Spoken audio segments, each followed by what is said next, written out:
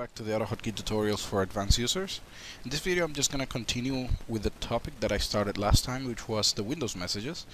And on the last video we saw the function, the onMessage function, which allowed us to catch Windows messages, and we could react to it by running a function.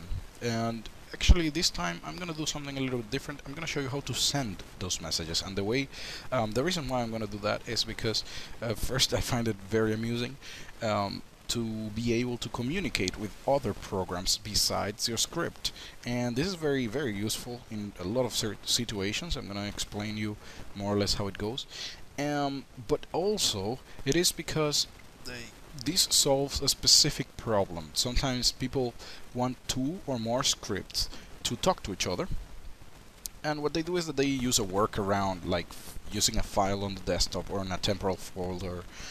If that file exists, your script is gonna do this and that, and that is kind of like a workaround that is not that good. I would say sending a direct message to a script is a cleaner solution to that problem. So I'm going to show you 2 commands, which are SendMessage and PostMessage. They actually work almost exactly the same. I have to say the parameters are exactly the same. So I'm going to grab one of them, show you the parameters. It is exactly the same for the other one. The only difference between those 2 commands is that the SendMessage sends the message, obviously, as this name suggests, and actually waits for an answer from the window or control that you sent the message to, because some windows or controls can send information back. They can even give you notification information about the program itself. I'm gonna give you an example of that later on. But the post message just simply sends the message, and that was it. It doesn't wait for anything else. That was it. So with that in mind, again, I'm simply gonna grab the SendMessage command. I'm gonna show you the parameters for it. They are the same for the other command, but just keep in mind that one of them waits for an answer and the other one doesn't. So the SendMessage waits for the answer. And if you're not sure about what I'm talking about right now, you can take a look at the onMessage function video, so you can get a few ideas of what I'm gonna try to explain right now. Just a heads up, this video might be a little bit longer because I'm gonna give you like 3 examples that I hope that they're practical enough for you to get some ideas of what you can do with this thing. So messages, as I mentioned on the other video, they are divided in 3 parts, I would say. The message itself, which if you look through MSDN, you can get the names of them and the values of them. Like, for example, I don't know if you remember that we saw something like L button down or something like that. That is the name of the message. Now those names represent a hexadecimal number, which is what I'm going to be using at the moment. I'm not going to put the name of the message in there. I'm just going to put the hexadecimal number.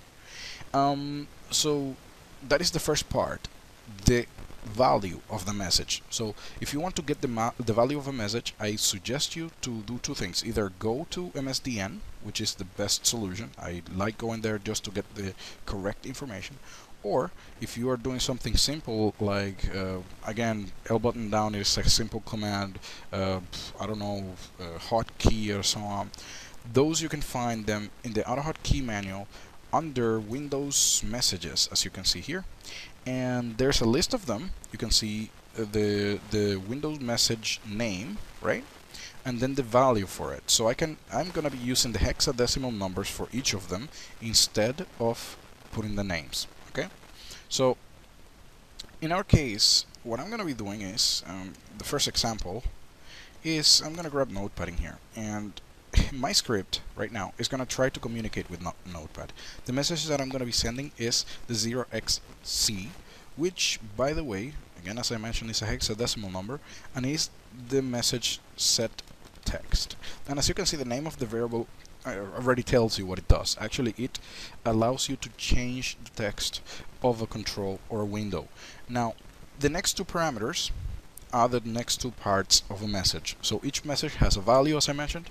The second thing that they have is a W-param, and that is actually as kind of like an optional parameter that you can send along with that message to give kind of like more specific information about what you want to do. So on the MSDN page, whenever you see a message, you see the value and everything. Below they tell you what the W param and L param should be to get specific things. That's why I actually really suggest you to go to the MSDN page instead of the AHKT manual, so that you can get more information out of it. So the first parameter is the W param. I'm gonna set it to 0. I do not want to send anything in there. And the third part of a message is its second parameter, which is the L param. Again, all of this was covered on the other video, so if you want to get more information, you can take a look at that. And in this case, what I'm going to put in here is the text that I want to send to that window or control. In our case, I'm going to say AHKTuts title demo or something like that. I don't know. I lack creativity, as you can see. So basically, the first parameter is the message that you want to send. The next two parameters are the W and L parameters, respectively. And now the next parameter is, in case that you want to send this message to a control, you would put the name of the control or the variable associated with it in here as an option here. But at the moment I do not want to send the message to a control, so I'm going to leave that blank. The next parameter is a title for a window, which is what I want. So I'm going to put in here untitled notepad.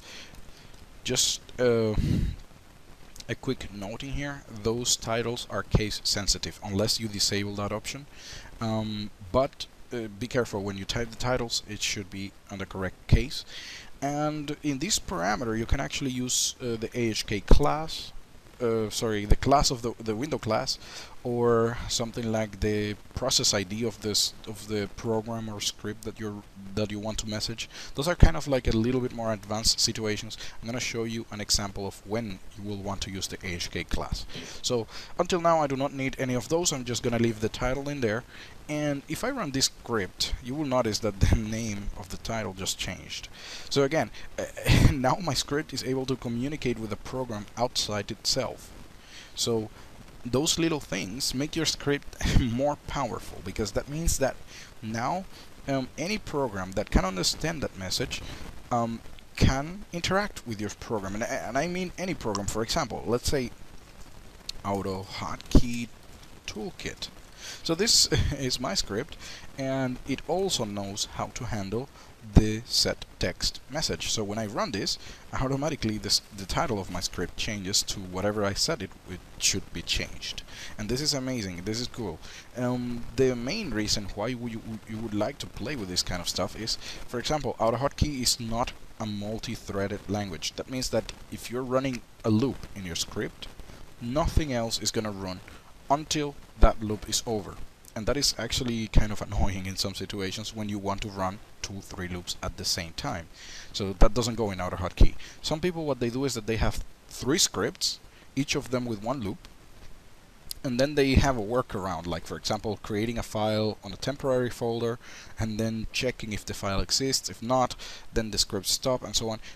They do not know how to make those 3 scripts communicate with each other. Well, here's the answer. You can send messages to each other, especially if they understand how to do those messages. So the next example that I want to bring is actually how to control winamp.